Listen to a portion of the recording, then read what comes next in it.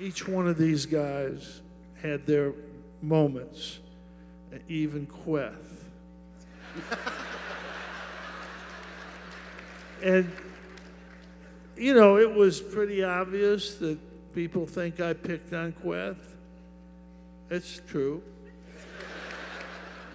I'm glad you acknowledged it. And I acknowledge it. And I think you needed it, and I think you became a great player because of it.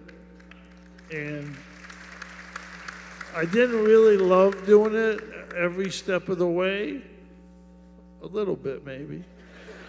You definitely enjoyed it. But I saw you go from being a good player, not that aggressive, to a great player, aggressive, and a leader of the team, and a leader out in the world.